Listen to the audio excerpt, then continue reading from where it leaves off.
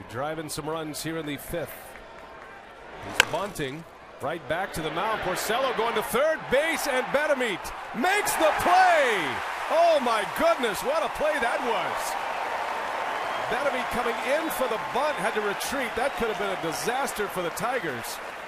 An incredibly athletic play by Wilson Betemit for the lead out at third base.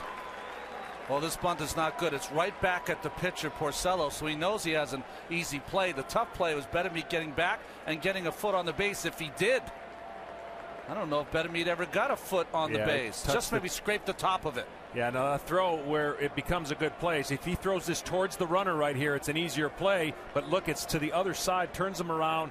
Luckily gets the spike to top the bag. Good play by Porcello.